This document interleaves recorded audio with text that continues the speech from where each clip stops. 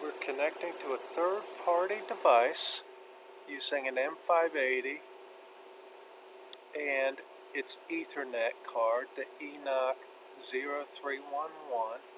It's network option SIP protocol. So I am going to configure the NOC module's IP address. I will open my DTM browser. I will select my device network. I will unlock security. Apply. OK.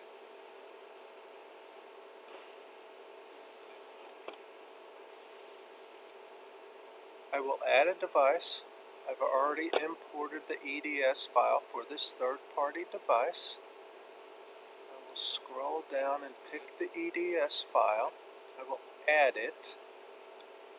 Give it a good tag name.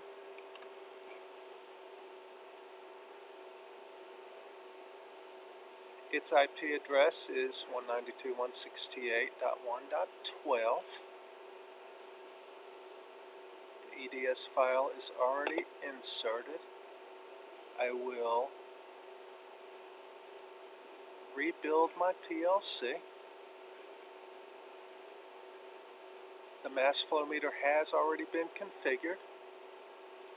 I will connect to my PLC via USB. After I plug my USB cable in,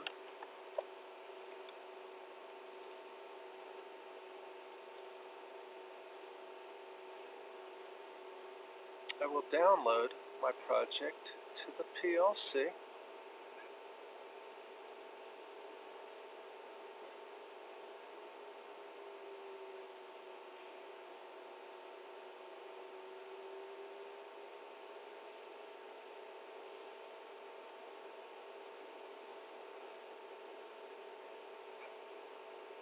Put the PLC in run mode. I will select my mass flow meter. I will right-click on it and initialize an animation table. I will expand the tags that I got from the EDS file. It's pre-populated. I've got good connection and I've got mass flow and totalized flow. Easy as pie.